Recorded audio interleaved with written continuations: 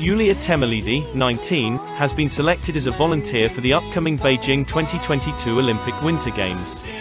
The Tsinghua University sophomore will work as a translator for Chinese, English and Russian languages during the opening and the closing ceremonies of the Olympic and Paralympic Winter Games.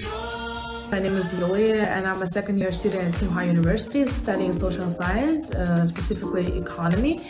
And I'm from Russia, and I'm a Winter Olympic volunteer right now. So I'm really interested in the winter sports. The Winter Olympic Games are actually a huge event, and it's going to be an honor to take part in this huge event, so I applied. Since from the 2015, when Beijing became the 2022 Winter Olympic city, I think everyone's more interested in winter sports, especially skiing, since it can be done outside and inside.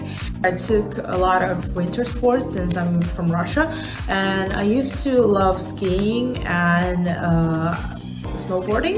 I've been to Nanshan a lot, since it's one of the closest snowy places in Beijing. I went there a year ago, and last year, as far as I remember, there are a lot of Chinese people. So I think it's maybe the influence of the Winter Olympic Games, and Chinese people are actually trying to understand winter sports more. As for the Winter Olympic Games, I just wish it can be thrown successfully, safe and excited. Yeah. 北京冬奥会我们准备好了。